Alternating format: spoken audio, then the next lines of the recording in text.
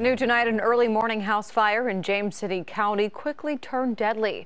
The James City County Fire Department responded to a home on Tarleton Bivouac just before 3 a.m. 10 on your side's Michelle Wolf spoke with neighbors about what they saw when fire trucks began lining the street. A couple in their 80s lived at the home that caught fire this morning. The husband and wife were rushed to nearby hospitals with serious injuries. Their 50-year-old son died at the scene.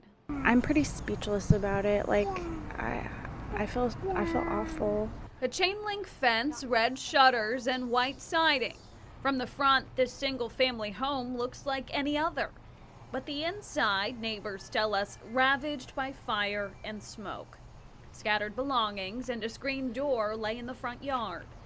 It just breaks my heart. We kept looking through the window. We were praying for them. Elizabeth Ottenheimer lives across the street with her fiance and young sons.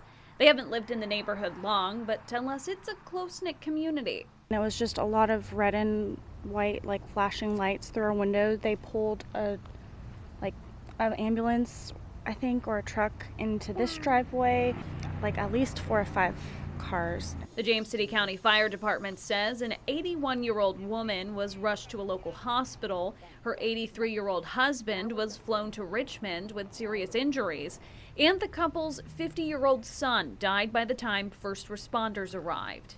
James City County Fire Chief Ryan Ash tells us the cause of the fire is still under investigation. Michelle Wolf, 10 on your side.